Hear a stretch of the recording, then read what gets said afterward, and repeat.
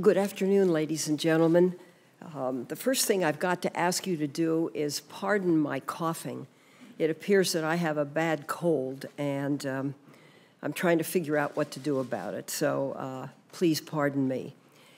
We are here really today to talk about a number one problem in the United States, and it is the problem of prescription drug abuse. The Vice Chairman, Senator Grassley, and I have worked closely through a series of reports on other countries and a report on prevention in this country, but we haven't really touched this issue, and it's a growing issue, and I think one that needs some congressional attention. Prescription drug abuse has been identified as the fastest growing drug problem in the country. According to a recent Monitoring the Future survey, prescription drugs like Vicodin, OxyContin, Opana, and Methadone are the second most abused category of drugs after marijuana. Unfortunately, prescription drug abuse is often fatal. According to the Centers for Disease Control, the number of unintentional overdose deaths per year involving opiate pain relievers such as oxycodone and hydrocodone increased by 438% over 10 years from 1999 to 2009, rising from 2,900 to 15,597. That is a whopping increase. Overdose deaths from these drugs in 2007 were twice those from cocaine and over 5 times those from heroin.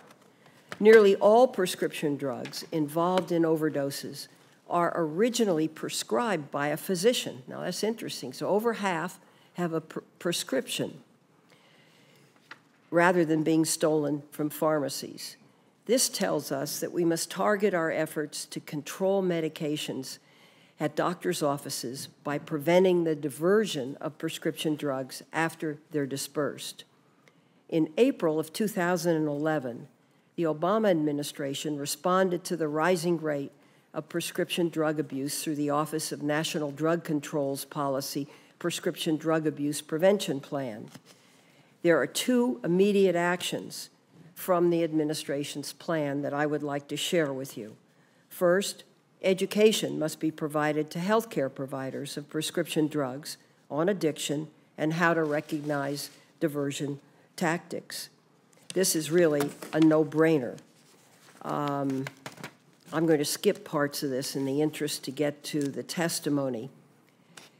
Last week, the Food and Drug Administration began this effort by approving a program to educate physicians about proper pain management. As part of this plan, the FDA will require some opiate drug manufacturers to make available training on proper prescribing practices. Very important. How often should a doctor be required to prescribe the drug?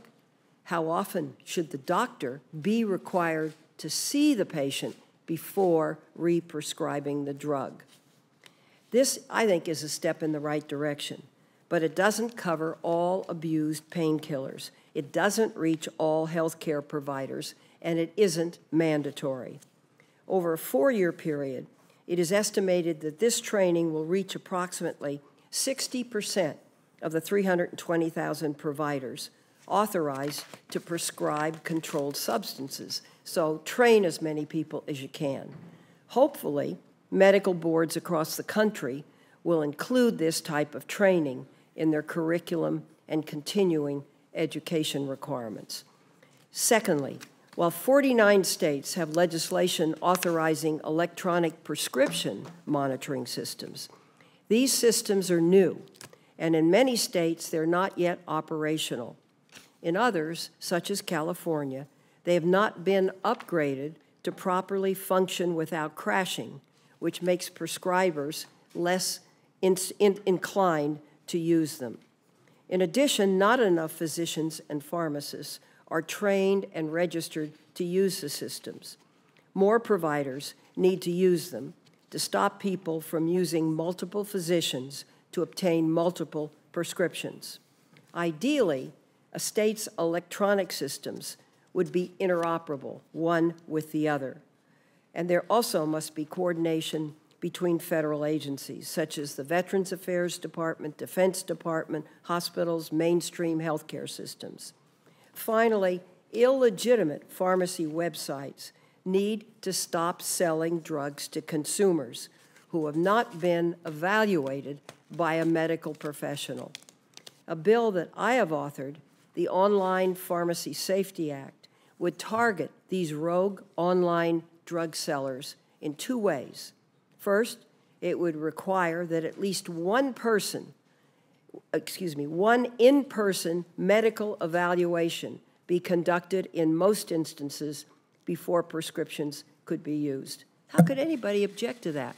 Before you prescribe an opiate in an amount, you at least should see the individual. And second, the bill would direct the FDA to create a registry of legitimate online pharmacy websites to give consumers the information they need to make good decisions when purchasing prescription drugs online. So, I thank the witnesses for coming today to testify, especially the parents, Mr. Israel and Mr. Porter, who came to share with us their very difficult personal stories. And now I'd like to turn to my co-chairman, Senator Grassley, and then introduce the distinguished first panel that we have. Thank you, Madam Chairman. You covered about 3 issues I was going to cover, so I'm going to skip those and go to just the main points and then put my entire statement in the record. Of course, one reason that these medications are easy to obtain is the obvious, because many people have the view that since the drug is obtained by a doctor's prescription, the drug has to be safe for anyone to use. You talked about the rise of prescription drug abuse in pharmacy and the problems that it creates not only for the society as a whole, but it has created a major problem for pharmacists themselves, and I'm glad that we have Dr. Joseph Harmison here to go through that with us. You touched on the issue of the state monitoring programs. I have an example from my own state of Iowa. According to the data captured by the Gateway Impact Community Coalition, this is an anti-drug coalition headquartered in Clinton, Iowa. Some healthcare practitioners are not using this Iowa system that you referred to that other states have to its full potential. Iowa's prescription monitoring program has been operational for 3 years. However, according to a survey conducted by this Clinton County, Iowa Gateway Coalition, 85% of the prescribers report prescription drug abuse as a problem in the community, yet only 52% of the prescribers actually use the monitoring system. The same survey also shows that nearly half of the prescribers in the county are not aware of any effort to address prescription drug abuse. Because of this survey, the Gateway Impact Coalition has identified an area where they can have a direct impact in the fight against prescription drug abuse through increased education of practitioners. Iowans have also been impacted by an inability to obtain medicine that is properly prescribed to them due to a series of prescription drug shortages. And I refer here to a GAO study and action that I've taken with Senator Whitehouse in regard to this, and I'll put the rest of the statement in the record. Go ahead. Thank you very much, Mr. Vice Chairman. I'd now like to welcome our first panel of witnesses. First is my friend and colleague from California, Congresswoman Bono Mack. She represents California's 45th Congressional District, which encompasses much of Riverside County, including that great destination of Palm Springs. She currently serves on the House Energy and Commerce Committee, is chairwoman of the Subcommittee on Commerce, Manufacturing, and Trade. And most importantly, for today's hearing, She is a co-founder of the Congressional Caucus on Prescription Drug Abuse. She is someone who cares, and what I would like to do is ask everybody to confine their remarks to 5 minutes because we have 2 panels, and we will begin with the Congresswoman, and then I will introduce Mr. Karakowski and Mr. Ranazisi. Thank you very much, Senator. It's a pleasure to be here with you and to see you, and always a great pleasure to have you in my district. Hurry back. We love having you there. It's great to be here with you as well, Co-Chairman Grassley. I'd like to thank you both for this opportunity to testify before the Senate Caucus on International Narcotics Control. We have a deep shared commitment when it comes to combating prescription drug abuse. As chairman of the House Subcommittee on Commerce, Manufacturing, and Trade, I've had several hearings on this deadly public health epidemic. And one undeniable fact stands out. The problem of prescription drug abuse is getting worse, and a comprehensive national strategy for combating it is desperately needed. As Americans, we rightly rally around efforts to fight breast cancer, childhood diseases, and other serious health threats. But for far too long, there have only been hushed whispers about prescription drug abuse, now the fastest growing drug problem in America, and that's according to the CDC. So as the death toll from prescription drug overdoses continues to rise sharply, it's time to move this story from the obituary page to the front page where it belongs. It's time to realize that we can't simply wish this horrific problem away, not with more than 20,000 people a year dying from it, not when the number of babies born addicted to the class of drugs that includes prescription painkillers has tripled in the past decade, not when nearly 1 out of 4 high school seniors has used prescription painkillers. This is nothing less than a national tragedy. If 20,000 people died each year from food poisoning, Americans would demand immediate attention. So why has it taken so long for our governmental agencies to get serious about combating prescription drug abuse?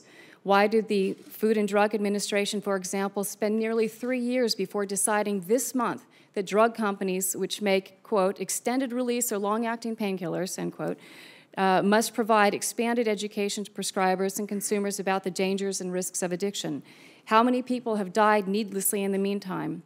Instead of 3 years, it should have taken the FDA about 3 minutes to take action after looking at the skyrocketing statistics and horror stories all across America.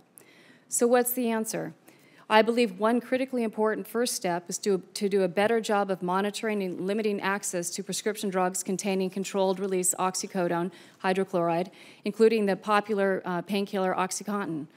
Originally, OxyContin was intended to be prescribed only for severe pain as a way to help patients dealing with late-stage cancer and other severe illnesses. Today, however, more and more people across America are being prescribed OxyContin, as well as other generic oxycodone drugs, for less severe reasons, clinically known as moderate pain, greatly expanding the availability and potential for abuse of these powerfully addictive narcotics. Consider this: the DEA has conducted 4 national drug take-back days over the past year and a half, and they've collected an astonishing 1.5 million pounds of unused and unneeded medicines. That's 1.5 million pounds, not pills, in just 4 days.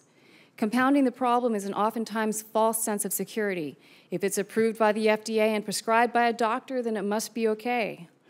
But too many pills taken at once or combining them with other drugs and alcohol can have serious and oftentimes deadly consequences. Today, the black market sale of powerful and highly addictive narcotic painkillers like OxyContin and Vicodin is big business, prompting the DEA to attack the problem on multiple fronts, from street-level sales all the way to the top of the supply chain. But there is another, more insidious side of the story as well. After becoming addicted to prescription painkillers, law enforcement authorities say more and more people are switching to heroin. In San Diego County, which borders my district, drug treatment experts say that the use of heroin by young adults has more than tripled since 2006. Much of this growth is due to people who have switched to heroin as a cheaper alternative to OxyContin. Personally, I will never forget the chilling phone call I received one night from a Palm Springs constituent who told me that his son had had a gun pointed at his head because he could not pay the street price of Oxy. While we're starting to see some progress in the fight against prescription drug abuse, a lot more clearly has to be done. By better coordinating the efforts of local, state, and national agencies, and by reducing the supply of highly addictive opioid painkillers, I am convinced that we can eventually save thousands of lives and spare millions of American families from the devastating heartache of addiction. Thank you again, Chairman Feinstein and members of the caucus for your personal commitment to this critically important issue. I hope you'll join me in setting up a stakeholder meeting where we can bring everybody together to talk about solutions to this growing epidemic. Again, thank you very much. Thank you very much. I think that's a very good idea. And as I said to you personally, if you need to leave, please do so. If you'd like to remain, we'd be delighted. And you can certainly, if there isn't a chair because we've got a packed house, come up here. If you'd like to sit on the Democratic side, I'd love that. Yeah, maybe I'll only make it available on the Democratic side. I appreciate that very much, and I do hope to stay around and support the second panel, and perhaps I'll join you up there. So thank you again very much. Thank you very much. Next, we have the Director of the Office of National Drug Control Policy. He is Gil Kirilikowski. He is the administration's top counter-narcotics official, coordinating all aspects of federal drug control programs and implementation of the President's National Drug Strategy. In April of last year, his office authored the National Prescription Drug Abuse Prevention Plan, which included a number of action items that we're going to discuss today. Mr. Kirilikowski brings 37 years of law enforcement and drug policy experience to the position. Prior to this position, he served for 9 years as the chief of police in Seattle, Washington. When he left Seattle, crime was at its lowest point in 40 years. As a former mayor, that really means something to me. So welcome, and we're delighted to hear from you, Gil. Good. Thank you, Chairman Feinstein and Co-Chairman Grassley. It's a great pleasure to be here in front of you, and I'll have this opportunity to update you and the caucus on the issue of prescription drug abuse. And since I've been in office, this has been a signature effort for us. It is my thanks, my personal thanks to the Congresswoman for really bringing this to my attention in the very first week that I was in office, because frankly, like a lot of Americans, I really was not aware of the devastation and the level of the prescription drug abuse problem, and I'm indebted to her. Prescription drug abuse has been characterized as a public health epidemic by the CDC, and the scope of non-medical use of pharmaceuticals is striking. And you mentioned that in your opening statement, Chairman, so I won't go into some of those numbers. But in April, we did release the administration's Prescription Drug Abuse Prevention Plan, and it focuses on 4 pillars, and that's what I'd like to update you on. They're all designed to intervene at a critical juncture in the process of prescription drug diversion and abuse, and we have made progress in each one of those areas, although certainly much more needs to be done. And the first pillar is education. Prescription painkillers are prescribed by primary care doctors, internists, and dentists. Last week, I joined FDA Commissioner Hamburg to announce the FDA's risk evaluation and mitigation strategy for those extended release and long-acting opioids, which requires manufacturers to develop educational materials and training for prescribers. The administration is working with our agency partners to amend federal law to require mandatory education and training for prescribers. And we're also working to educate the general public about the risks and prevalence of prescription drug abuse and the fact that young people don't recognize, or many people, as the Vice Chair said, don't recognize the dangers of those drugs. Our National Youth Anti-Drug Media Campaign has developed materials to educate youth about the dangers of prescription drug abuse, and it's one of the most important national tools for educating them and their parents about the dangers of prescription drugs. And through the Drug-Free Communities program that we support in over 700 community coalitions that work with local youth, parents, business, religious, and other civic leaders to disseminate information.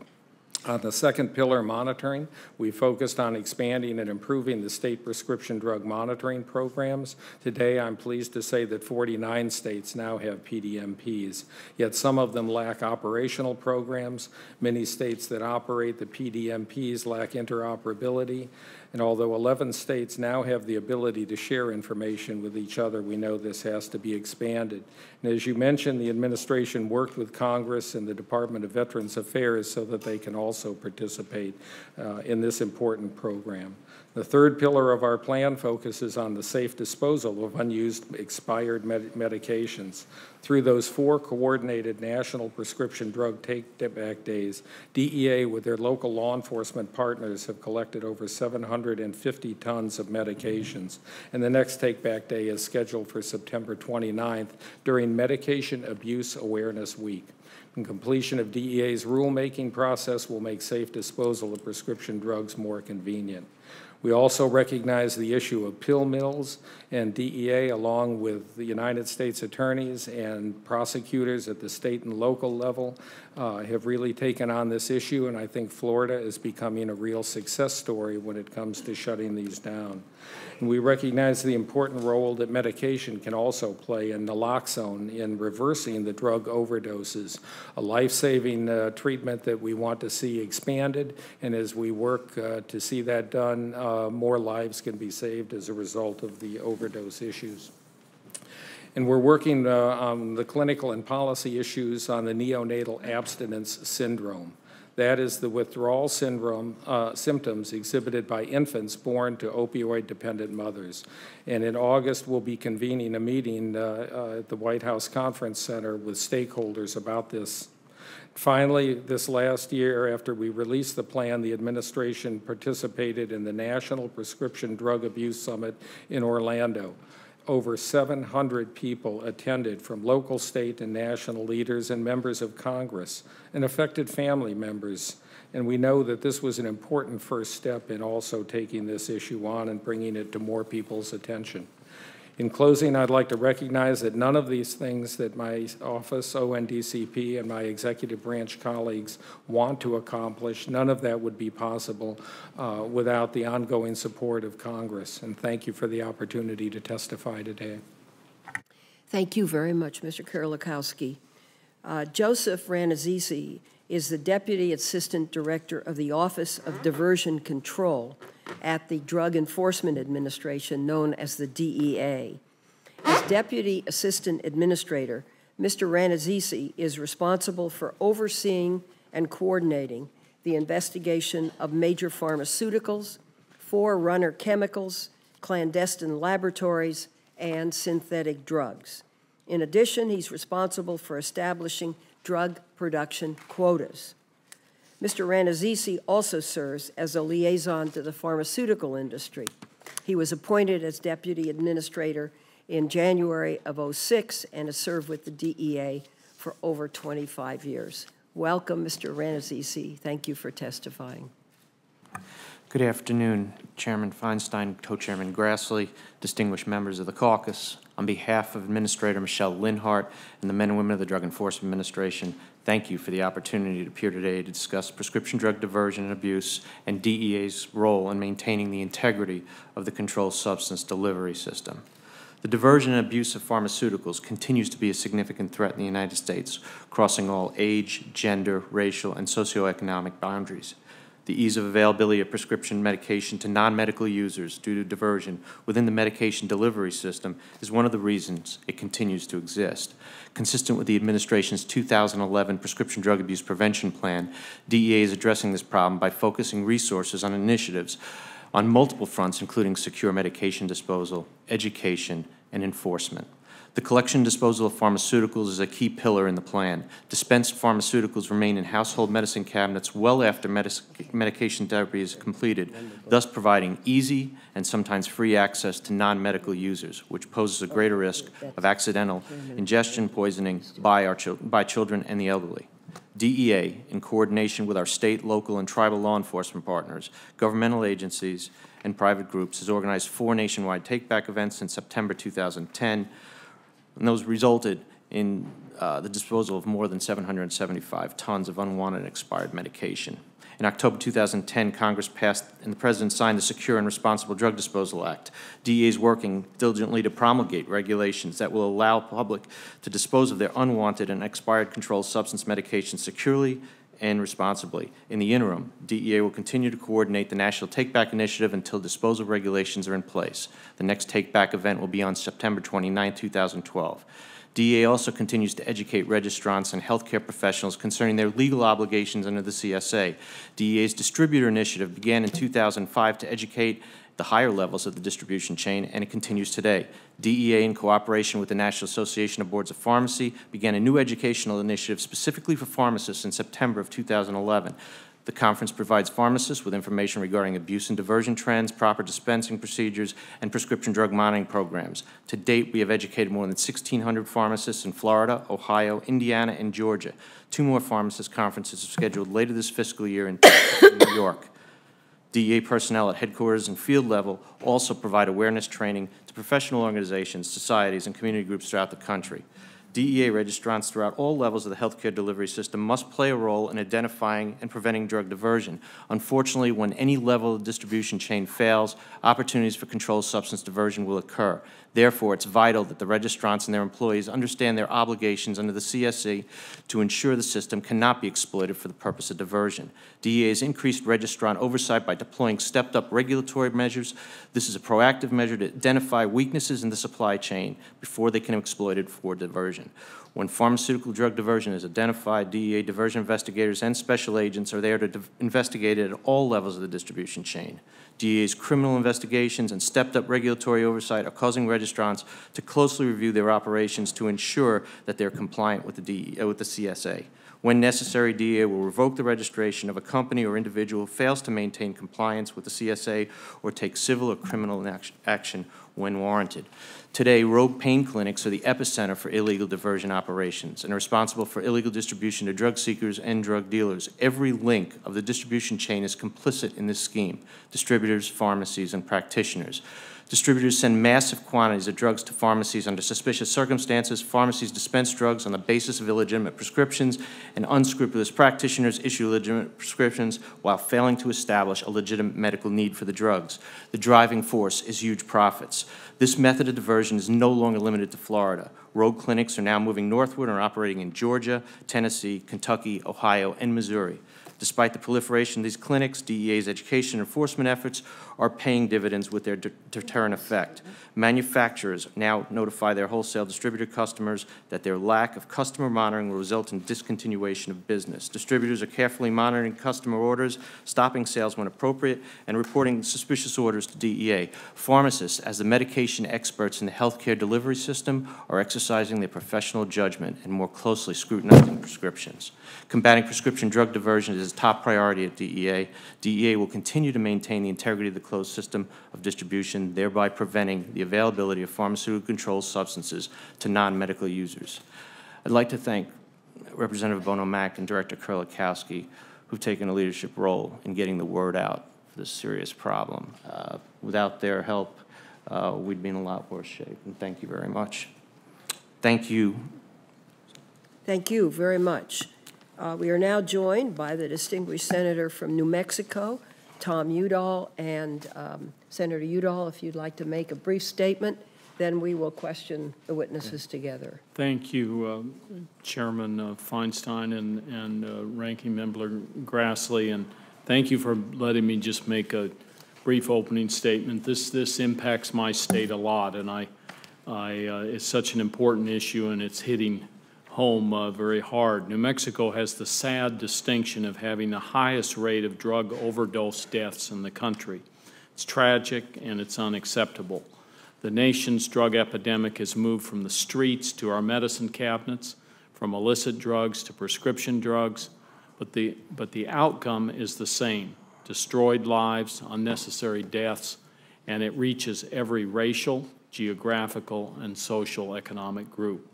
Since 2007, more New Mexicans have overdosed and died from prescription drugs like oxycodone, morphine, and methadone than from illicit drugs like heroin and cocaine. In the last decade alone, we've seen the overdose rate from prescriptions increase by over 60%. Pills are easy to get hold of, far too easily, especially for young people. Law enforcement has identified diverted prescription drugs that fall into the wrong hands as the most significant emerging drug threat statewide. They've also learned that prescription drug abuse is a gateway to heroin use. New Mexico teenagers and young adults are taking prescriptions to get high, but pills are expensive. Once they're addicted, they are resorting to heroin for two reasons. It's cheaper and easier to get, a lethal combination, and tragically, they are dying from it. This issue hits close to home for many of us. One of my own staff members, who was raised in Albuquerque, shared his story with me this week as we were preparing for this hearing. He's seen the problem firsthand. Over the last 3 months, 4 people he went to Cibola High School with have died from heroin overdoses. 4 deaths in 3 months. One was his best friend of 20 years, Michael. He was 30 years old. All 4 turned to heroin after abusing prescription drugs. Like many, Michael had sought treatment with the support of his family. He completed a 90-day private rehabilitation program. He was trying to stay clean. So you can see this is a great challenge we're facing in New Mexico. The State Pharmacy Board, physicians, epidemiologists, all are working hard to confront this growing problem, working to increase public health and education. And this discussion we're having here and the testimony we're hearing, I think, will go a long way to try to see where we come out in terms of solutions. And thank you, Chairman Feinstein, for this, and Ranking Member Grassley. Appreciate the opportunity to give a statement. Look forward to questioning the witnesses. Well, thank you very much for being here. And as I said in my opening remarks, I think this is going to become, if it's not already, the major drug problem in our country. And it's a very difficult situation because you have the pharmaceuticals that you have to go up against to get controls. And that's a big problem. Mr. Ranazizi, I was just reading your statement. On page 7 of your written remarks, you say further investigation, this is Florida, of pharmacy applicants revealed straw purchases of pharmacies that had ties to established rogue pain clinics. And then you go on and you talk about what you have done and that you have thus far obtained withdrawal of applications from 109 retail pharmacies and 1 distributor. And then you talk about the majority being in South Florida. As a result of this, in Florida, 147 existing retail pharmacies have surrendered their registrations, again, the majority in South, preventing these pharmacies from conducting business, undoubtedly prevented millions of dosage units of controlled substances from entering the illicit market and closed an avenue of distribution and source of income for the rogue pain clinics. This initiative is ongoing. I trust, and I've read something else about it here, that there's been a dramatic decline in the number of Florida doctors dispensing the most oxycodone within a given year. And in 2010, 98 of the top 100 dispensing physicians of oxycodone resided in Florida. But as of February 2012, only 13 of the top 100 now reside. So where did they go? No, that's not really my question. Why was this program so successful, and what resulted in this dramatic decline I just cited? Well, to start, there was increased enforcement pressure at the state and local level. Our combined resources went after the rogue clinics fairly quickly and very intense enforcement. But the state helped themselves. The state passed a law that prohibited, actually 2 laws, the second law prohibiting them from dispensing controlled substances from the rogue pain clinics. Once that state law was in effect, these clinics, these rogue clinics, and they are rogue clinics. There's real clinics that actually perform medical therapy, and then there's rogue pain clinics. The rogue pain clinics made so much money they could go out and actually start buying pharmacies. Explain how the rogue pain clinic functions. Well, a rogue pain clinic is a clinic that is using therapy as a facade for actually drug trafficking. What they're doing is trafficking in opiates and benzodiazepines and muscle relaxants. When you go into the clinic, you have minimal interaction with the doctor. He may look at some diagnostic tests. If you don't have them, he may send you someplace to get them, but in either case, he's going to give you your medication. He's going to charge you quite a bit for that visit, and generally it's in cash. It's not medical intervention, it's drug trafficking. Well, these clinics are making so much money that they started buying pharmacies, using straw purchasers like people who work in the lawn care business, bartenders, secretaries. And in Florida, that's the only state where we actually go out and do inspections and do evaluations. Generally, that's into the purview of the Board of Pharmacy. The Board of Pharmacy does those inspections and determines whether they could be licensed or not. But in Florida, we had such an influx of applications. When we looked at them and we started doing checking, it was just the clinic owners that were going out and buying the pharmacies because they couldn't dispense that medication, and they were making a lot of money dispensing medication out of those rogue clinics. So that's why we initiated, and it is working. They're not getting the pharmacies up and operational to support and facilitate their drug trafficking, and what we're seeing is they're moving out of Florida and into other states. And you're absolutely right when you said, where did they go? They moved to other states. Do you know which states they've moved to? Georgia, Tennessee, Kentucky, Ohio, out to Missouri. There's some in California. There's some in Texas. But the states, like, for instance, Georgia, we're working very closely with the Georgia Bureau of Investigation and the Georgia Bureau of Narcotics. They're seeing an influx in these pain clinic owners coming up into their state and opening shop, and they're seeing the same thing that Florida saw 2 and 3 years ago. Do you see, can you make any correlation between the death record and these pain clinics? The Florida Medical Examiner has done a really good job of showing the drug deaths over the last few years and the type of drugs that were involved in those deaths. And yes, I think you could show a correlation as the number of clinics within Florida grew and increased. The number of deaths related to oxycodone and alprazolam and methadone and morphine increased as well. It's really a sad situation. Well, welcome in California. That'll get me in trouble in certain sectors, but it doesn't worry me. But, you know, I knew a youngster that did overdose on oxycodone, and this has got to stop, and we've got to find a way to do it. Senator Grassley? My first statement is directed at DEA, and you probably can't answer this because you weren't here the last time we had DEA here. But you remember Senator Feinstein had a constituent that was jailed without anybody concerned about him for 4 or 5 days. So I wrote a letter as ranking member of the Judiciary Committee to DEA, and I got a non-response. So the last time we had a meeting here with DEA, I asked the person that testified at that time if he'd get me an answer, and I still don't have an answer. So I hope that you could get that letter answered. Sir, I'll take that back to the department. Yeah, well, I hope in your position at the top of just about at the top, that you can get me an answer. Otherwise, it's kind of like saying, shove it up your nose, you know. I wouldn't say that, sir. But wouldn't.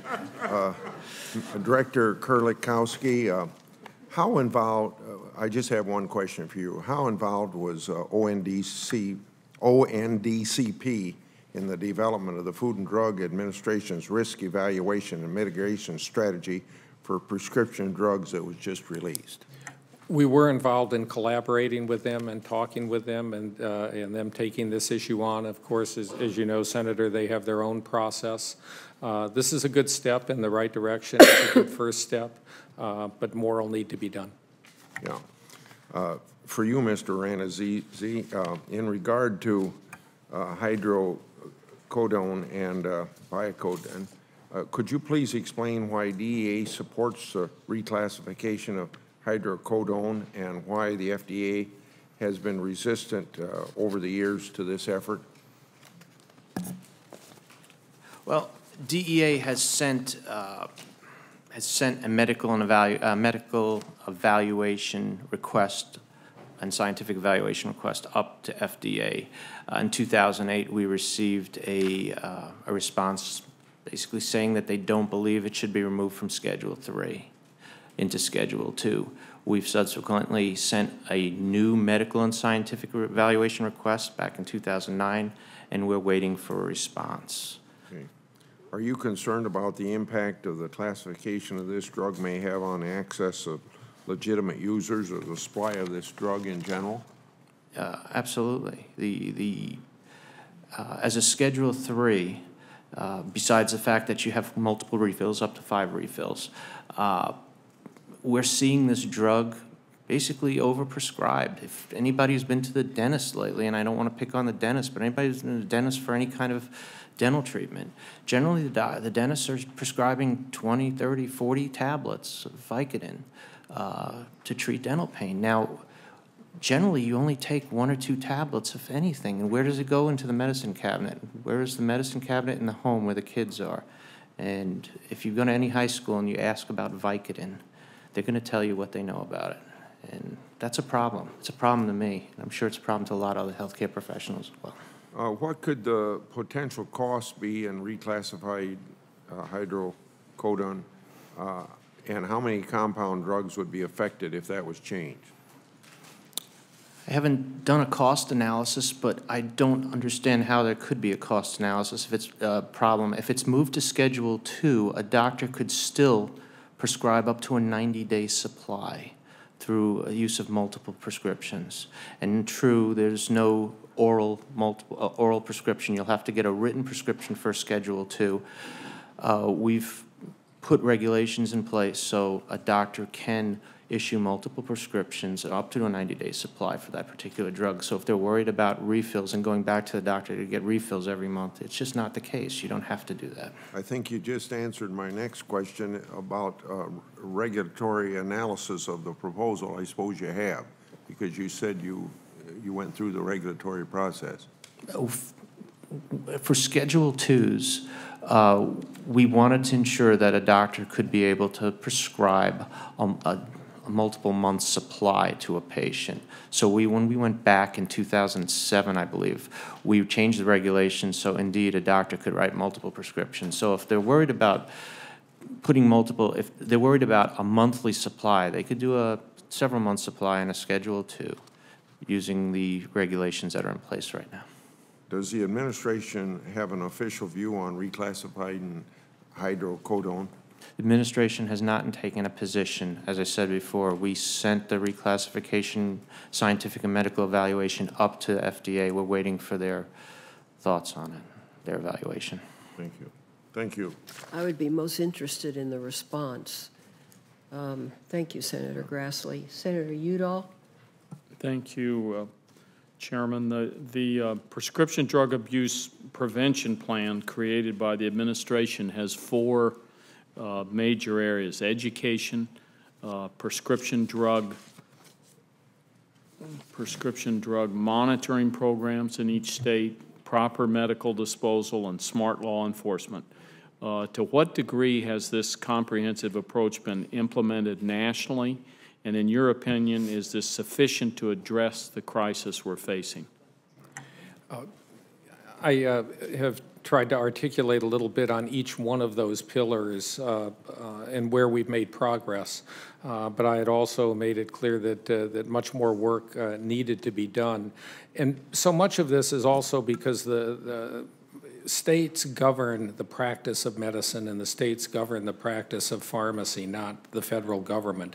So it's a real partnership, collaborative effort. Every one of the states, now 49, that have a prescription drug monitoring program in place have worked to institute best practices. They also are working very hard just to find the money to keep those programs going, even though they truly are a patient safety tool. The media campaign that is important for us because it helps to educate young people about the dangers of drugs, and young people are very naive about prescription drugs. because they're not sold from a piece of tinfoil in the back of a convenience store.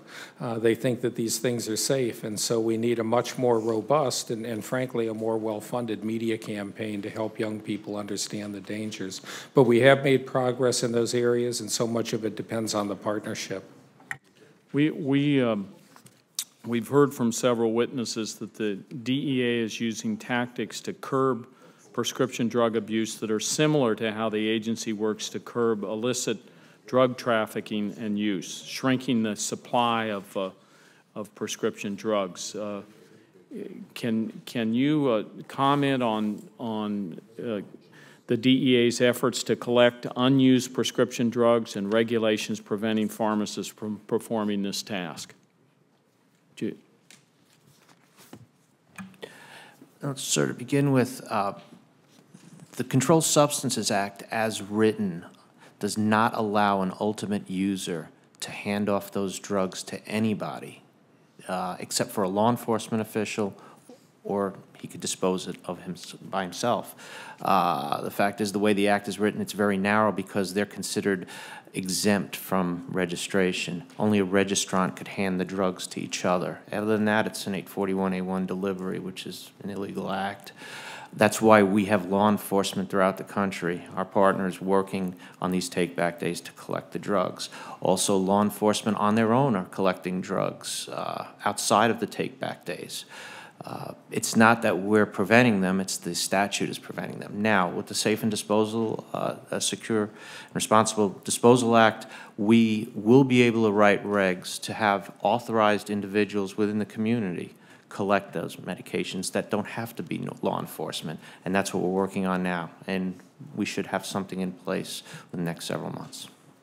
Representative Bono-Mack, could you tell us what your perspective is from your task force that you serve on, and where you think we should be headed, hearing the testimony you just heard?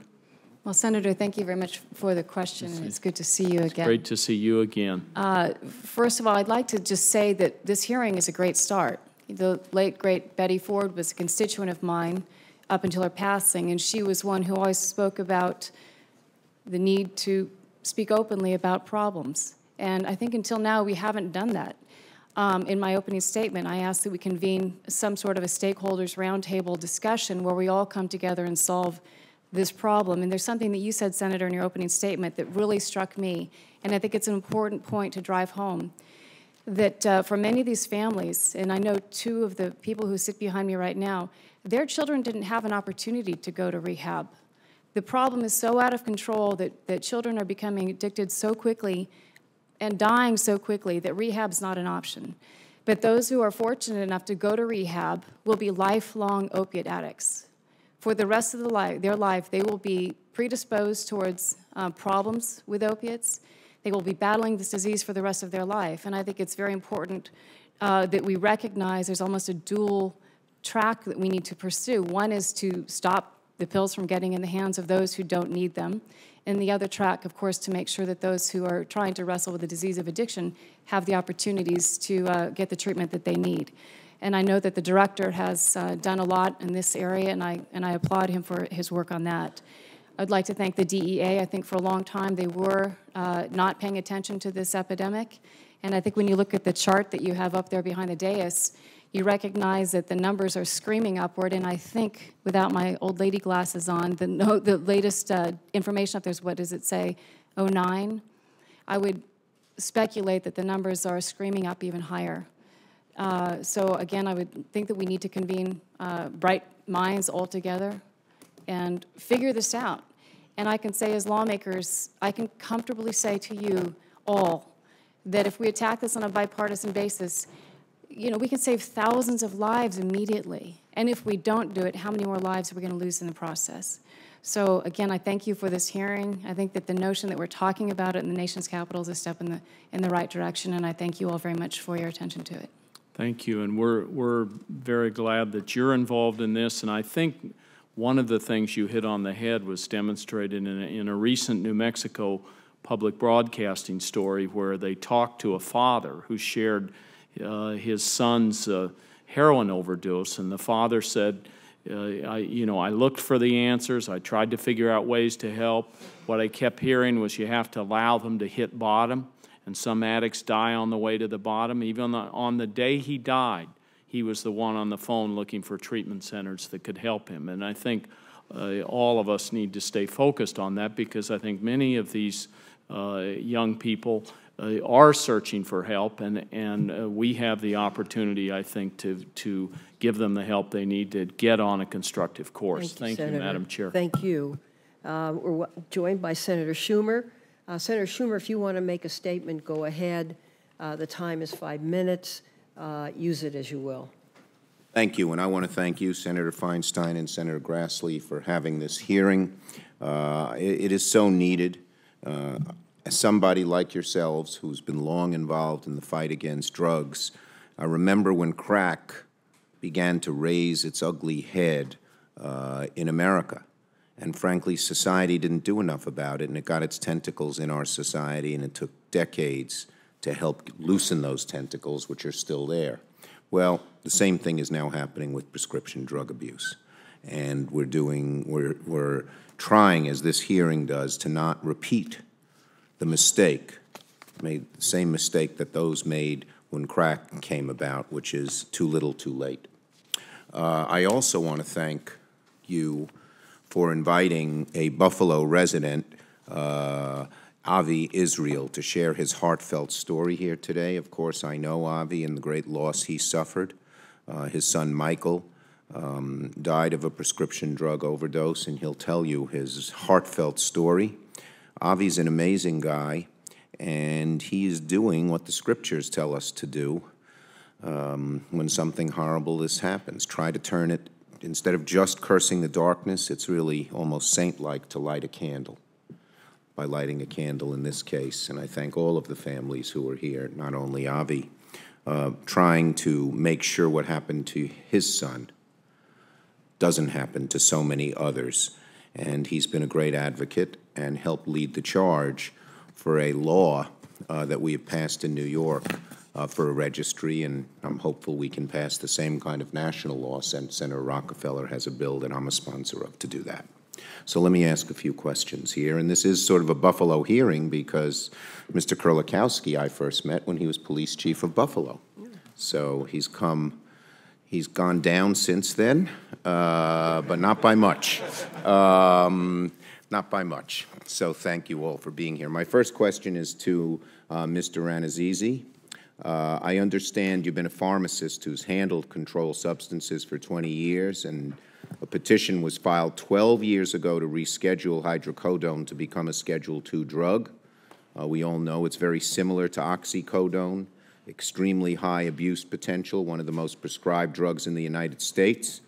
And last month, I co-sponsored an amendment to the FDA bill that would have rescheduled hydrocodone as a Schedule II drug. While we made some progress in that bill on bath salts and synthetic marijuana, the law there, with the help of some of the people at this table, Senator Grassley was a co-sponsor, as was Senator Portman, as was Senator Klobuchar, but this was taken out in the conference committee, unfortunately, because I think one senator objected.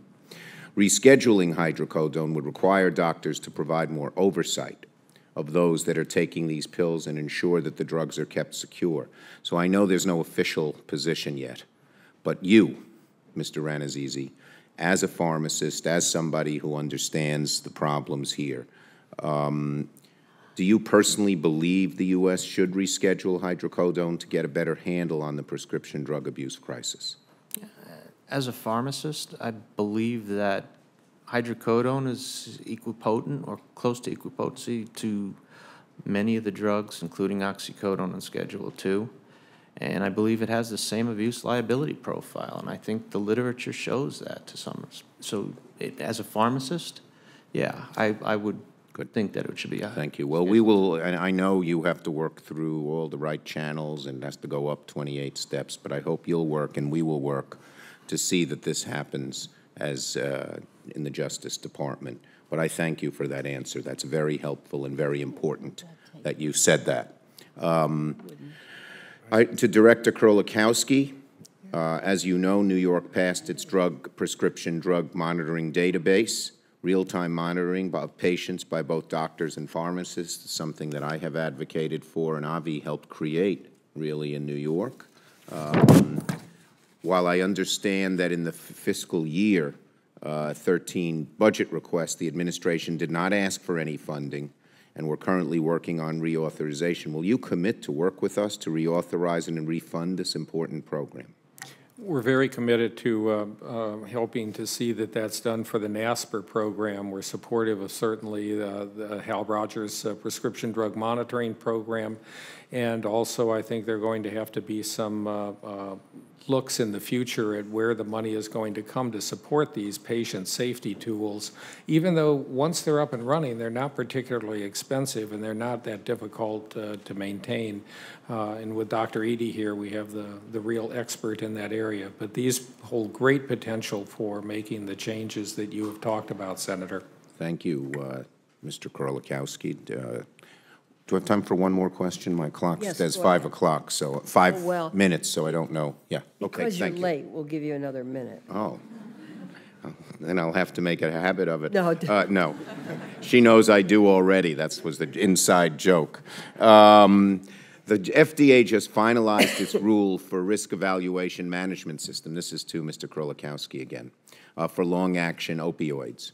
However, this rule does not require mandatory doctor training nor any action on shorter-acting opioids like Vicodin.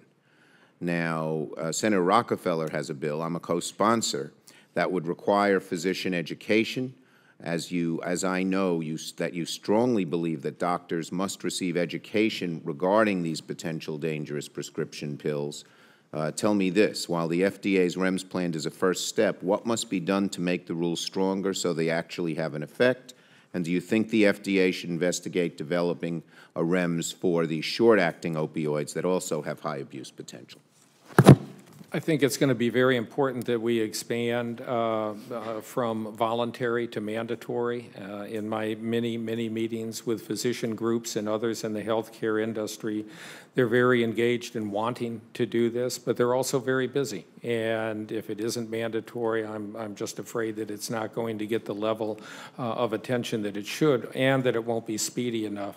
So the other part is to expand it beyond certainly just the prescribing physicians, but others in the healthcare industry. And I think that's one of the important parts of really the changes that are being done. And frankly, the pharmaceutical industry is going to have to step up to the plate in a much more strident manner, including funding in the future to make some of these systems work. Thank you. Thank you, Madam Chair. Thank you very much. I'm going to release this panel, say thank you very much. We have a second panel, and I would ask them to come forward at this time and be introduced, but thank you. You've added a great deal to it, and I, for one, would like to see if Senator Grassley and ourselves can put together a package of legislation. I probably tend to be more restrictive on the prescriptions, the ability of people to prescribe large amounts of this medication. So I'd like to, talk about that a little bit more. I think there are real abuses in prescription. Thank you. Thank you. Let alone selling it without prescription.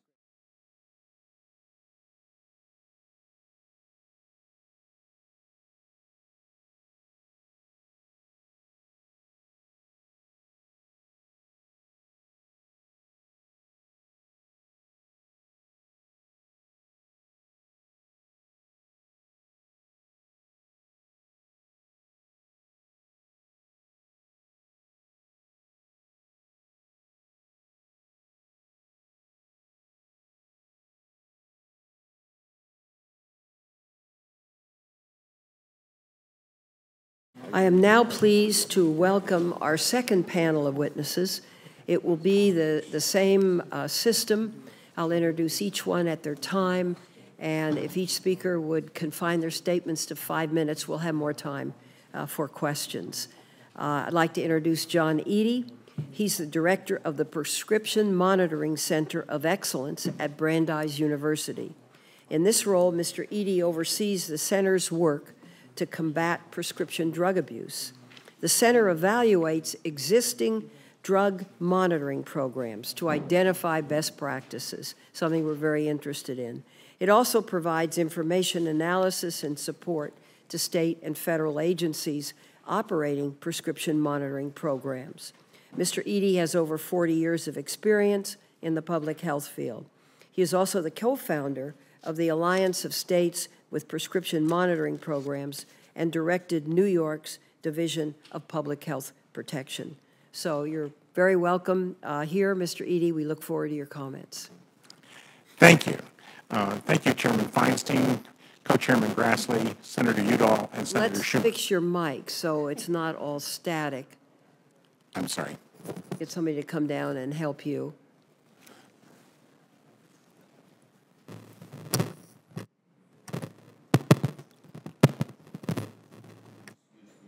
Try it again, and then if not,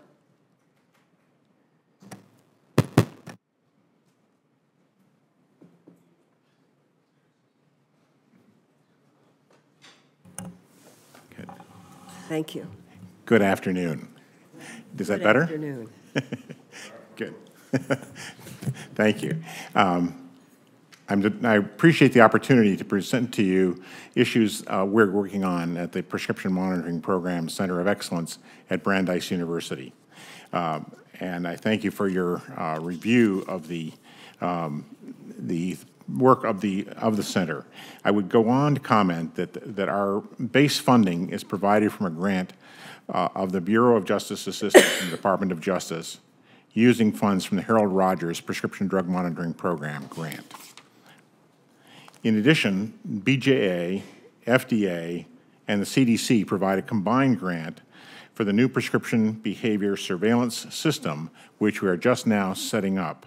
And also, the Pew Charitable Trusts have provided a grant to produce a white paper on prescription drug monitoring program best practices that will be, a draft has been provided to the committee, and it will be finalized in the next probably 6 weeks and released.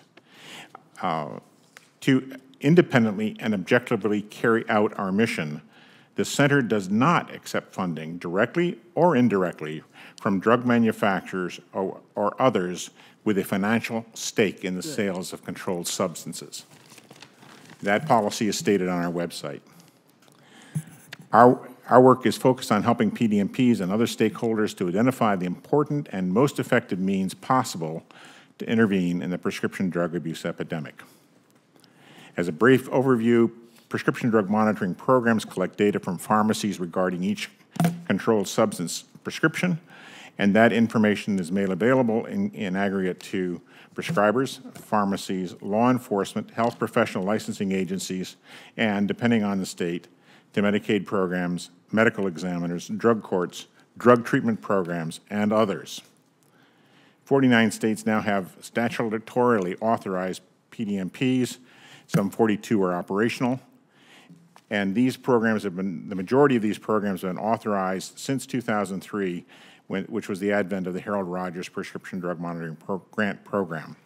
Mr. Eady, we have a very comprehensive statement of your process. If you could tell us what you find and what you recommend, Absolutely. That would be very helpful. Yes. I would like to point out that prescription monitoring programs are both public health and public safety. For analogy, can you imagine the major public health initiatives to reduce traffic accident injuries and fatalities without fully engaging law enforcement? How would public health agencies enforce speed limits and seatbelt laws without law enforcement? Good doctors and pharmacists cannot stop criminal doctor shopping rings or pill mills that sell prescriptions for cash. That's an important point for us to bear in mind, that we need a comprehensive approach involving all sectors of public service, both public health and public safety. Going forward, a new generation of PDMPs adopting best practices must be set forward with the focus on the need for proactive confrontation of the epidemic and not just reactive response to others' requests. And the white paper focuses on that, but let me just go through and highlight some of the key recommendations for proactive reporting. First is unsolicited reports. At the present time, not all prescription monitoring programs are in fact providing reports to doctors and pharmacists, even when they identify possible doctor shoppers. That we recommend strongly that change, that every state should proactively provide that information to all doctors who are involved and all pharmacists. Otherwise, they have no way of knowing that their patients are in fact engaged in doctor shopping. Likewise, they should also analyze the data and provide it to law enforcement and to the professional licensing agencies. In fact, on the latter regard, in 2011, only 8 PMPs were providing the data to law enforcement and only 7 to professional licensing agencies. Next thing is on requesting of reports. We need to increase prescriber and pharmacist use of prescription monitoring programs. The new initiative of New York, Tennessee, and Kentucky to require mandatory use of the prescription monitoring programs by physicians, I think is a very important initiative, and other states should actively consider it. In fact, one of my recommendations is for you to consider that in relationship to Medicaid and Medicare. And I'll explain. In any event, there's work of the Office of National Coordinator for Health Information Technology, which is very important to make access seamless for prescribers and for pharmacists. And we fully support that and want that to continue. Also, there is a need for states that have unnecessary impediments to law enforcement accessing their data to remove those unnecessary hurdles and replace them with proper training of the law enforcement agencies and adequate supervision and accountability. Health professional licensing agencies need to increase their use of data. All pharmacies should be required to positively identify who is picking up every prescription. In Massachusetts, they found 38% of the prescriptions were either delivered to the pharmacy or picked up from the pharmacy by persons who are not the patient. If we don't know who actually has got control of the pill bottle, we have no idea who actually has access to the drugs. There are other aspects that were in the GAO report of 2009 that also should be implemented in coordination between PMPs and pharmacies.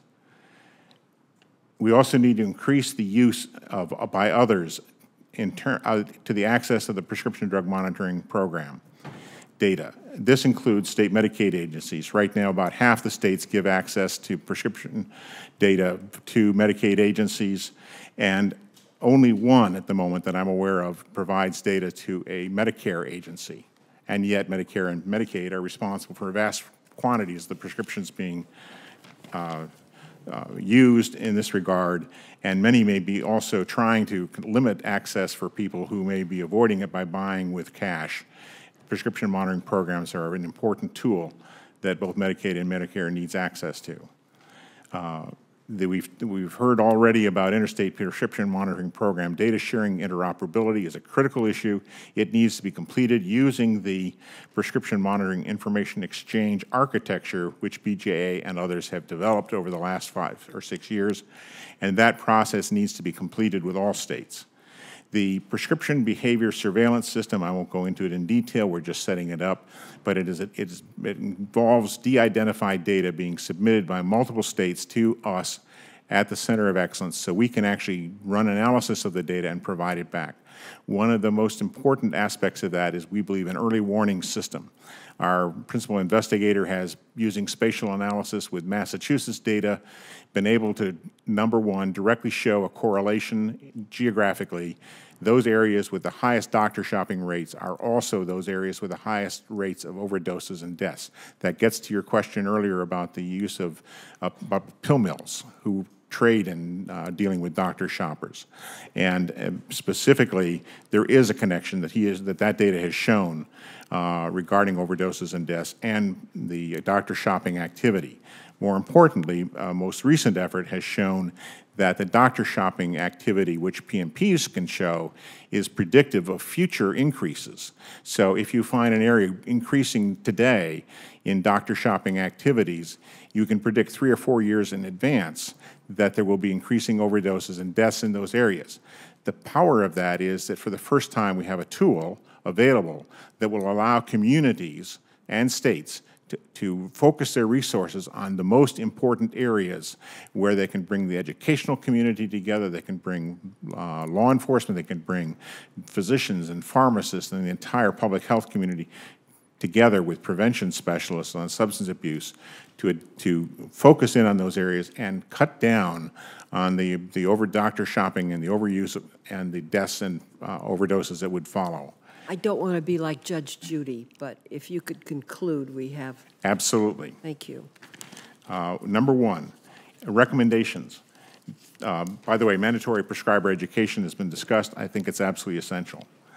But for the caucus to consider, given the federal payments for both Medicare and Medicaid and the fact that prescriptions issued under both of those programs are involved in and paid for that lead to or are involved in the deaths and overdoses of enrollees in those programs, it would seem reasonable for the federal government to at least consider requiring or mandating that as a condition of payment that prescribers and pharmacies review prescription drug monitoring program data prior to the issuance of the first controlled substance prescription, and periodically thereafter, say every 6 months, when therapy is continued. Secondly, shouldn't prescription drug monitoring programs that receive federal funds be required to provide prescription monitoring program data to these healthcare systems? And the same thought, by the way, might apply to the Indian Health Service, Veterans Affairs, and to DOD eventually when they become part of this process. Thank you. Thank you very much. I'm afraid I'm going to cut you off because we're limited in time, and you've done 10 minutes, so thank you very much.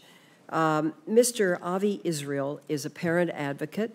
Senator Schumer indicated what a prominent person he is in this movement, and that his story is a very difficult one.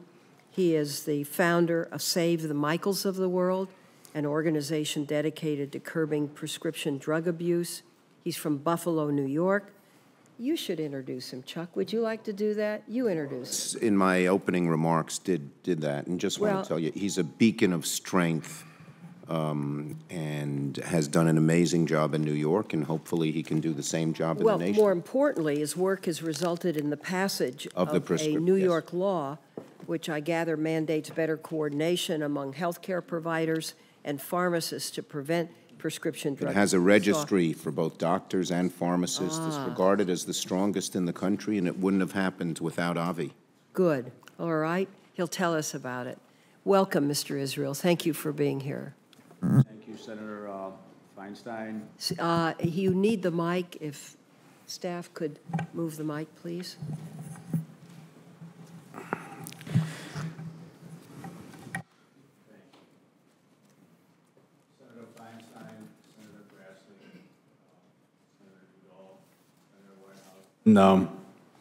Senator Schumer, thank you for the opportunity to be here. Again, my name is Avi Israel, and I'm here to speak for my son, Michael David Israel. Michael was everybody's dream child, never got into trouble, was a very compassionate, sensitive young man. Michael took his life at the age of 20. On June 4th, 2011, my only boy put a shotgun under his chin and shot himself. Michael took his life because our healthcare system failed him and is failing countless of others every day. Michael was struck with Crohn's disease at the age of 12 and fought it courageously for as long as he could. At the age of 18, Michael transitioned from pediatric to adult GI, and that, in my opinion, is when the caring stopped. Michael became another file, just another spoke in the wheel of chronic disease. Rather than find the source of Michael's pain, all three of his doctors supplied Michael with a plethora of drugs. 3 different doctors who never spoke to each other, didn't communicate with each other regarding Michael's care. And the sad part is 2 of them are in the same practice. His surgeon prescribed hydrocodone, our family doctor prescribed Xanax, and his GI doctor prescribed Cymbalta and 18 other drugs for Crohn's disease. All these medication was prescribed to an 18-year-old kid who weighed at the time of his death 107 pounds. My wife Julie and I accompanied Michael to the doctors, and not once, and I'm going to say it again, not once did any of them ever inform Michael, my wife, or me the medication he was taking was highly addictive and had severe side effects. In December of 2010, Michael sat on my bed and said, "Pops, I have problems with my pain pills. I think I'm addicted." I did not know the severity of the problem, and I replied, "Okay, Michael, we'll tell the doctor next week when we see him." The following week, I informed the surgeon of Michael's concern, got a pat on my shoulder with a comment that Michael needs his pills now. I was politely dismissed. In January 2011, Michael was admitted to a hospital. He needed an ileostomy surgery. At the time, Michael weighed 95 pounds. For the month of January and February, Michael was being fed highly addictive painkillers like morphine and Dilaudid. Again, we brought up the issue of addiction with his doctor, and the doctor said Michael will be weaned off before he leaves the hospital. At the end of February, Michael left the hospital with an ileostomy bag and a prescription for hydrocodone with 3 refills on it. Each refill was 240 pills. During Easter week of 2011, Michael asked to enter a detox center. We called our insurance company and were given names of 3 facilities. After making phone calls for a week, we finally got him admitted to an adult facility. This is one of the biggest failures in the healthcare system. In case you don't know, there's a severe shortage in this country for a rehab facility for young adults ages 18 to 25. So Michael had to spend 5 days in detox facility with people who roamed the street, and drugs was a way of living for them. There's a kid who came out of private schools who was studying architecture at the University of Buffalo, only weighed 95 pounds with an ileostomy bag, spending 5 days in a detox center, which scared the hell out of him. On May 15, Michael tried to commit suicide. He sent me a text which said, "You do not deserve a son like me. I love you." He locked himself in the garage with the motor running. Luckily, I got hold of Julie, my wife. She called him and was able to talk him out of it while I raced home frantically calling 911. When I got there, Michael was out of the garage talking to a police officer. Michael was transported to our county hospital, and there's another failure in our system. Michael was released after 8 hours. He really should have been in there. He should have been held in there for 72 hours for observation. On June 4th, Michael asked his opiate counselor for help to be admitted to a facility. He was getting tired of fighting the craving. After 5 minutes and 47 seconds, the counselor called back and told Michael there are no beds available for him. Michael handed me the phone. I asked the young lady, "What should we do?" Her reply was, "Wait until Monday or take him to the county hospital." In the meantime, Michael walked to the back of the house, pulled an old shotgun, and locked himself in my bedroom. We tried to open the door. We tried to call Michael out. I heard the gun being cocked, and a second later, a shot followed. I kicked the door open and noticed blood all over the walls and the ceiling. I asked my wife to call 911. I knelt next to my son, and he was struggling to breathe. His body was shaking, blood was pouring out of his neck. I knew that my son was not going to make it. I kissed his head, rubbed his hand. As I said, "I love you, Michael," he took his last breath. These images that I relive every night when I try to go to sleep.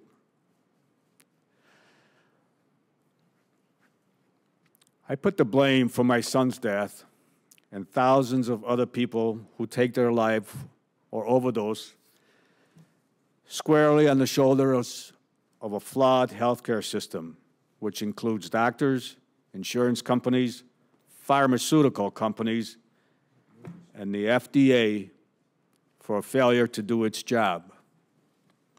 In this flawed healthcare system, our insurance costs are the highest in the world. We get the least amount of services for our money.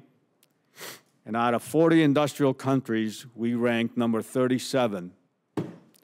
This is a healthcare system which insurance companies dictate what services you can and cannot receive. Our insurance company only paid for 3 days in detox center and refused to pay the rest because they could not receive report about Michael from the facility, which according to the HIPAA laws, they're not allowed to disclose any information. This system, which only allows a doctor to spend 15 minutes with you, because that's all they can bill for, 15 minutes per patient. You need to wrap it up. I'm sorry. In this healthcare system, doctors, physician assistant, and nurses practitioner can write prescription for highly addictive narcotics without any formal training in pain management, nor any training in addiction. And the worst part, they do not inform you of the consequences of medication. The United States has 4.6% of the world population, yet consumed 99.8% of hydrocodone produced in the world. I'm not a healthcare expert. However, you don't have to be a healthcare expert to see deficiency in our system. I would recommend that a real-time prescription monitoring system like the iStop system in New York State be implemented across this country, including electronic medical record system that connects all 50 states and every medical provider. We need mandatory continuing education for all prescribers tied to their DEA license renewal on the danger of opiate. Opiate should only be prescribed for severe pain, but it has proven that other non-addictive analgesic and treatment programs are not effective for treating that pain. Why we believe it's fair that the pharmaceutical companies are responsible to pay for such education, they must not influence said education. Mr. Israel, could you conclude, please? Yeah. We must institute electronic prescription rather than paper prescription for narcotic. This will create more control over the products. All pharmacies must mandate to report in real-time drug dispensing and communication in real time with other pharmacies. The FDA, as a watchdog agency, has failed in its responsibility to the citizens of this country. This agency should be free of influence from pharmaceuticals or any other interest group. Until that happens, we are going to keep losing people in this country due to the negligence of the FDA. These are simple recommendations that should not offend anybody. However, we must always hold people above profits, not the other way around. Until we do that, we're going to lose more Michaels every day. Thank you. Thank you very much for your testimony. I regret having to cut you off. That's okay. We're going to have to end in not too long. I'd just like to relay the deep condolences of our committee to you and to your wife. And I think we all listened very carefully to what you had to say. So thank you very much. Vernon Porter is a parent advocate on the dangers of prescription drug abuse from Orange County, California. He is the founder of Recovered for Life, a nonprofit organization dedicated to preventing harm and loss of life from prescription drug addiction and overdoses. He's been an effective advocate at both the state and federal level and was featured in the recent documentary Behind the Orange Curtain, which spotlighted prescription drug abuse in Orange County. Mr. Porter is also an accomplished musician with 15 years' experience in musical ministries. So I thank you for being here, and we look forward to your comments. Yes, ma'am. Thank you for inviting us here this afternoon. We appreciate the opportunity to share our story. My name is Vernon Porter. On June 17, 2010, my daughter Vanessa Coriel Porter passed away from an accidental overdose. The drug was Opana. It was just 4 days past her 22nd birthday. Vanessa was a beautiful and vibrant young woman who had a lasting and powerful impact on many lives. Vanessa was Student of the Month so many times in elementary school it was hard to keep up with her awards. She completed high school a semester early with a 3.8 GPA and finished her first semester at Saddleback College with the same high marks. Vanessa was a gifted musician and vocalist as well, studying violin and piano from the age of 8 years old. On the night Vanessa lost her life, I was at a late staff meeting arriving home at midnight. Vanessa was staying with us for 2 weeks waiting for her new place to become available. When I saw that she wasn't home, I became concerned. I called her cell and it went to voicemail, and after waiting a few minutes, called her again. I repeated this for an hour, and at 1 a.m., her phone was shut off. I called all night, and the next day, this was not like my daughter. Around 3:30 the next afternoon, I received a call from one of Vanessa's friends screaming into my phone saying, "Say it's not true, tell me she's not dead." There are no words to explain the emotions that overwhelm you after receiving a call like that. I immediately called the coroner and was told, "This can't be your daughter. She's from the city of Lake Forest. We live in Laguna Niguel." My hopes were raised. I asked for her middle name. It's Coriel, and I knew it was my daughter. We found out through our own efforts that Vanessa was picked up at her work by two young ladies that she had not known for very long. They went to a man's apartment named Joe Black. Mr. Black was on probation for doctor shopping and prescription drug sales. Mr. Black provided alcohol and the drug Opana. If you're not familiar with the drug, Dr. Contaxis, head of the emergency department at the Eisenhower Medical Center, stated, "It's like taking an atom bomb to a knife fight." Dr. Contaxis and many other doctors don't believe it should be in the marketplace. It was banned in this country for a decade. If you remove the time-release coating and consume it with alcohol, it is almost always fatal. Find out more. The two young women left Vanessa unconscious at Mr. Black's, and he called one of them at midnight and said that Vanessa was having a hard time breathing. The young lady told him to call 911. It was Mr. Black who shut off Vanessa's cell phone at 1 a.m. Because of Mr. Black's legal situation and fearing for his future, he did nothing. Vanessa passed at 4 a.m. on June 17th. Had the call to 911 been placed at midnight, she more than likely would have survived. Mr. Black waited for more than 12 hours to call 911. The coroner's office told us that Mr. Black would more than likely be charged in my daughter's death, but to our amazement was not. When I asked his probation officer to hold him accountable and revoke his probation, he refused, stating that he needed to be concerned with Mr. Black's emotional well-being. Mr. Black had a long history of doctor shopping and illegal prescription drug sales. We believe that the system failed in regards to Mr. Black.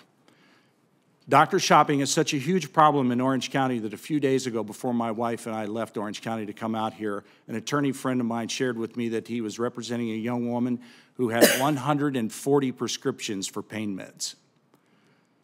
Since Vanessa passed, we have been fighting for the Good Samaritan law in California. In the states that have this law, the statistics bear out that it saves lives and does not increase risky behavior. And I would like to publicly thank Director Kerlikowski for his help in connecting with me with folks who have turned the corner on this in California. The Sheriff's Association has removed their opposition to this bill. We are very hopeful to get it signed into law very soon. The damage done to families after such a meaningless and tragic loss of a loved one are far-reaching. I come in contact with so many whose lives are changed forever. High divorce rates for parents who have lost a child, grandparents and siblings in therapy trying to find a new set of coping skills. Some never recover and stay disconnected for the rest of their lives. A friend of mine who is a grief care specialist told me within days of losing Vanessa that it would be 2 to 5 years before I started to come out of my grief. He was absolutely correct. Trying to force your lungs to breathe in the first year is an accomplishment in and of itself. Asking yourself the question that will never be answered in this life, why? The reason why I bring this up is to let you know how far-reaching the consequences are and the unbelievable cost to our country. With a prescription drug overdose occurring every 19 minutes in this country, how long will it be before it touches your family? With the destruction of our families, how long can we survive as a nation? This is not hyperbole. We have a major epidemic. We believe that an easy-to-implement plan of educating pharmacists on non-conforming prescription drug sales is an effective way to slow and pinch the supply chain. This was modeled by our family pharmacists who stopped filling them. We have a list of red flags that we share, and there's a group of high school students from our area in Orange County that every weekend go out to pharmacies and offer pharmacists their red flag list so they can educate them because they tell them their friends are dying. These young people are heroes. Orange County is the second in the nation in accidental overdose deaths. Mandatory, not voluntary, prescriber education for physicians on addiction and appropriate dosages of opioids before they get their DEA license. Voluntary programs do not work. And just look at the California Cures program if you want evidence of that. Now that is defunded and on its way out the door. The National Association of Pharmacy Boards PMP Interconnect program has a 7.5-second average time for consolidated multi-state PMP reports, which is an amazing program, but if it's not used, it's not very effective, obviously. The Hal Rogers Drug Monitoring Program, the reclassification of hydrocodone, many of the things that have been talked about here this afternoon we fully agree with, but once again, if they're not implemented, it does no good. Big pharma lobbying is out of control. Indo is lobbying Congress to allow psychologists to write for opiates, Opana specifically. Why would a psychologist need the ability to write for pain meds? The answer is they don't. It's about profits. Psychologists that I speak with about this are not in favor of its passing. With medical studies proving brain damage caused in young developing minds by marijuana, stimulants, depressants, nicotine, alcohol, and opiates, are we really considering allowing 6-year-old children to be used as lab rats by Purdue Pharma by prescribing OxyContin? Have we lost our collective minds? Will the FDA approve this? This is a huge problem with many layers, but we must implement changes sooner than later. In the 2 years since Vanessa has passed, 72,000 people have died from an accidental overdose. Many of the laws that will be implemented are years away. How many more will die needlessly? How many more shattered families? If someone dropped a bomb on a city of 36,000 Americans a year, how quickly would we respond then? As citizens, we need to ask our medical profession to remember their Hippocratic oath. If your doctor informed you that he or she was prescribing synthetic heroin for your pain and you could become addicted, would you still allow them to prescribe it? Vanessa's short life has had a far-reaching impact. With the documentary Behind the Orange Curtain, sharing her story has been a call to action. There's a faith-based comedy club in Anaheim named for her as a testament to her great sense of humor. At the church she attended in San Juan Capistrano, they are starting Vanessa's Fund to help scholarship people who can't afford it into detox and recovery. There are at least 1 million things I would rather be doing with Vanessa today, other than sharing our story with you. That's But all right. that is our path. Take your time. Thank you.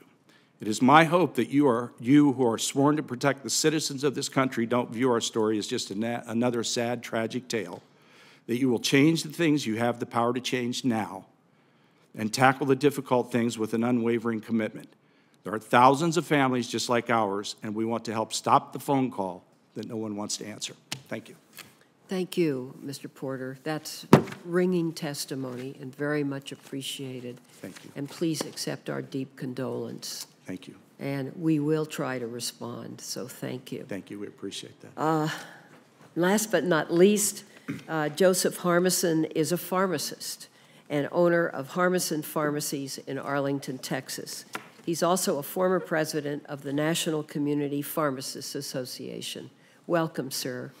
Thank you, Senator Feinstein. Thank you for the opportunity. You want to turn on your mic? Nobody said I knew technology. Right. Thank you very much, Senator, for the opportunity to be here and to share community pharmacies' thoughts about the epidemic of drug abuse and misuse that we have in this country today. First, as a father and a grandfather let me express to y'all, I can only have nightmares of what you've gone through. Thank you, sir. Pharmacists take an oath to try to aid people that are ill or in pain. We try to do that, and no one knows better than pharmacists what misuse or abuse of drugs can do. Unfortunately, we see it too often. But we also must keep in mind that there are people that have sometimes crippling pain that we have to not impede unnecessarily their ability to get the therapy that their physician decides they need. Pain is a significant problem in our society today, and it's going to get worse as our society ages. And the fact that nearly 70% of the medicines, the drugs that abusers use come from the family medicine cabinet and friends serves as a vital reminder that we need to curb abuse by assuring, proper quantities are initially prescribed to the drugs, and that the proper disposal of the unwanted, unused, unneeded drugs is available to the public. Every day, pharmacies in this country are drop-off points for drug take-back. Unfortunately, as stated earlier, we do not have the ability to take back controlled substances, which is really what we're most concerned about. As stated earlier, the only person that can take back a controlled substance is a certified peace officer. The DEA has told me on a couple of occasions that they are promulgating rules that will allow the pharmacists that they trust to purchase, stock, dispense, advise people on the correct way to take these back and see that they are appropriately destroyed. We anxiously await those rules. Especially independent community pharmacists rely on long-term knowledge and face-to-face relationships with our patients, most of the time knowing the prescribers in our area to help us detect fraudulent prescriptions and doctor shoppers.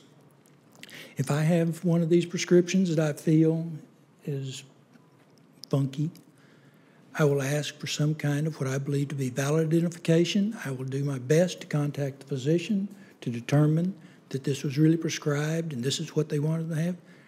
Sometimes this is extremely difficult, especially in a large metropolitan area such as I'm in. These seem to coincidentally happen in evenings, weekends, holidays, and the prescriptions are most used commonly from emergency rooms.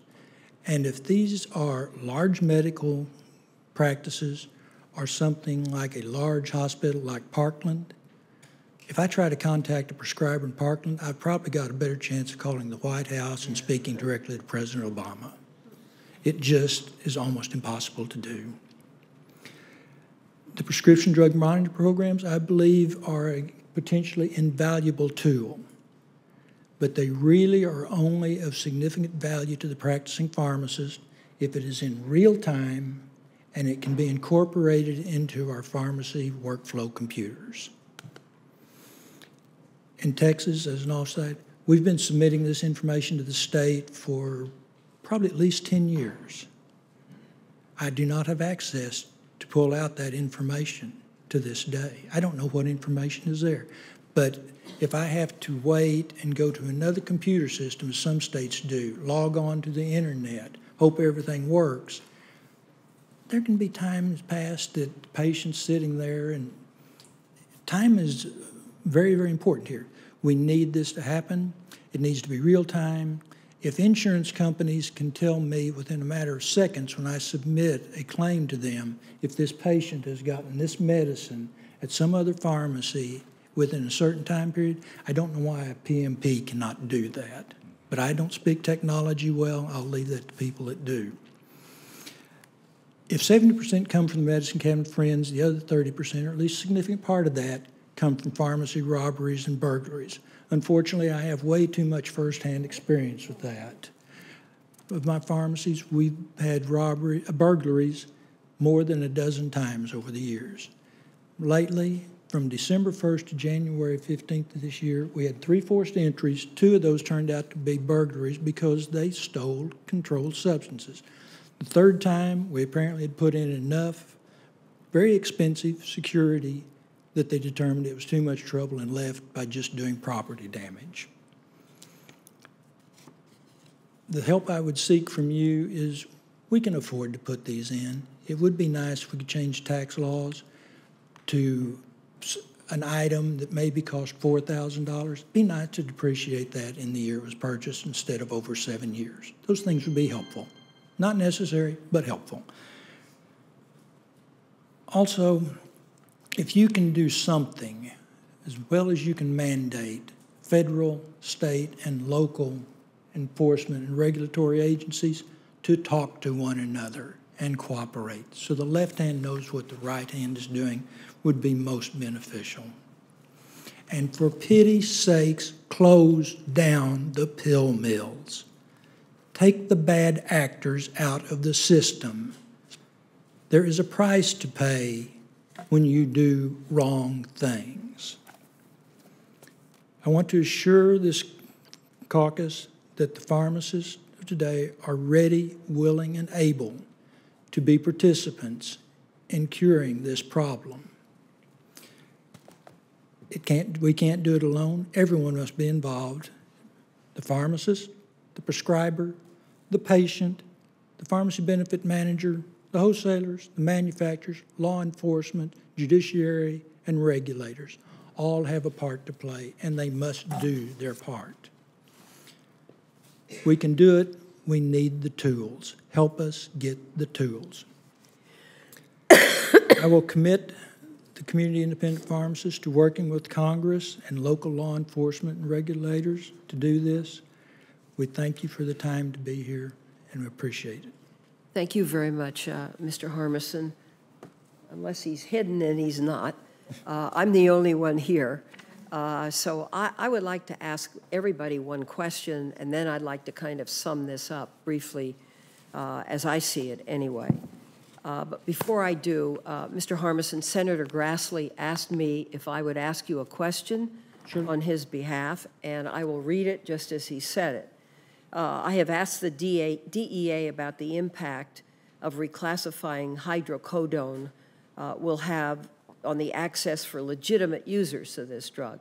I'd like to get the perspective of someone who would be impacted if this drug became a Schedule II narcotic. Do you see a big impact? Yes, ma'am, Senator, I do. What do you see? I think it would be deleterious to the most legitimate patients. I don't think by reclassifying it to Schedule II that it is really going to cut down on the amount that is prescribed legitimately. I think it does give regulators and law enforcement a tool to monitor, but monitoring doesn't stop the abuse and misuse. There is a problem, and pharmacists I know talk to the patients about this. We tell them what it is. Yes, if you use it correctly, it is a wonderful tool. It can make your life better. You can pick up your children or grandchildren. You can hold down a job. If you abuse it, it can kill you. But used as you are instructed, this is something that's useful to you, and I just do not, over this 40-some-odd years I've done this, think that reclassifying it will make a substantive difference. Okay, thank you very much. I'd like to ask each one of you, out of all of this, I mean, there's education, there's prevention, there's closing down the pill mills, there's making hydrocodone Schedule II, there's providing that none of these drugs can be sold without a physician's prescription. There's a possibility of limiting the number of pills that could be sold. Some of this, you know, will be offensive to some people and supported by others. But let me ask you a question. What would you see, each one of you, as the single most important thing that could be done? As I see it, the only real advance that we see is what has happened in Florida. So I would, if you have an answer, I would really appreciate it. Mr. Eady? Oh, yes. What is the number one legislative change that you would make that you believe could have the greatest impact?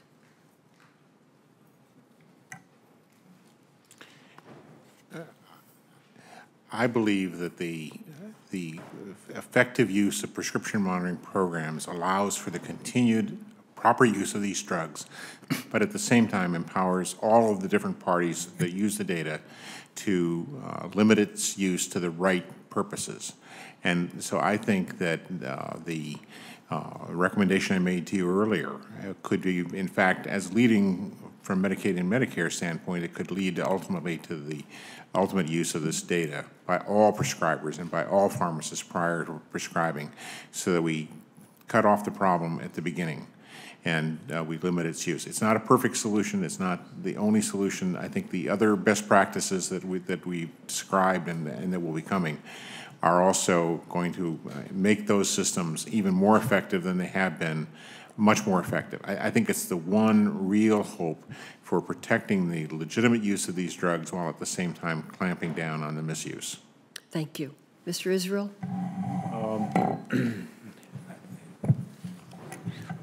I'm going to add to that education. Education of the public, and most of all, education of doctors and all prescribers.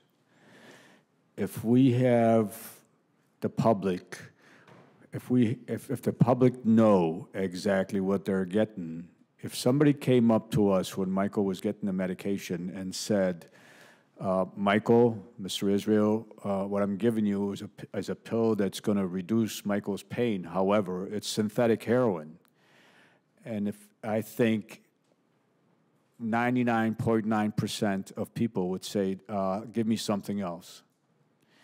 If doctors and all prescribers were educated on the danger of opiates, I don't think they'll prescribe it as much.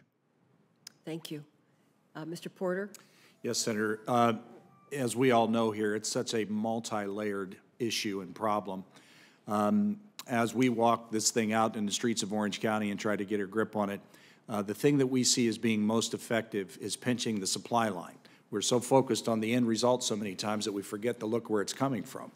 And I believe that is with a real-time mandatory monitoring system. And in the meantime, educating pharmacists from the head of pharmaceutical or the pharmacy boards on down to each state to alert them and educate them on what a non-conforming prescription is. Most pharmacists don't know that I speak with. So if you can effectively pinch that supply line there, you're going to start saving lives in a day. And that's something that does not require legislation, that is fast-moving. Yeah. It's simply an edict coming down from the pharmacy board down to the pharmacist. That's what we see. Thank you. Mr. Harmison? I agree that there are a lot of layers to that onion, and no one thing will do it. But if I had to say one thing, is enforce the laws, rules, and regulations that exist. If you're going to do the crime, be prepared to do the time. Thank you. On that note, it's very clear that we have a big problem. And on both sides of the aisle here, we have very good staff. And I would like to ask that they work together. I have cleared this with Senator Grassley before he left, and try to come up with a set of actions that we could have an opportunity to pass that would add to what we've heard here today, as well as some of what we've heard here today. I think with the administration doing some media on this, and if we have the laws right, if we really are able to close the pill mills, if we really are able to enforce what is a conforming and a non-conforming prescription. I also happen to wonder why anyone would prescribe 100 of these pills at any one time. Any doctor, it seemed to me you'd want to see your patient. You'd say, come back in a month and we'll see how you're doing and decide you know, whether we should continue this program or do something else. And so it seems to me that if you're going to prescribe these medications, because we now know what's happening with them, we now know that they fall into all kinds of hands, that they are misused, it seems to me that we have an obligation to see that they're not large in numbers floating around there. So, I mean, that's something that I'd like to at least explore. I'm not one for, you know, the wholesale prescription of drugs, all of which do good but also do damage. So we will put our thinking caps on. We'd be very happy to hear from you or any of our audience.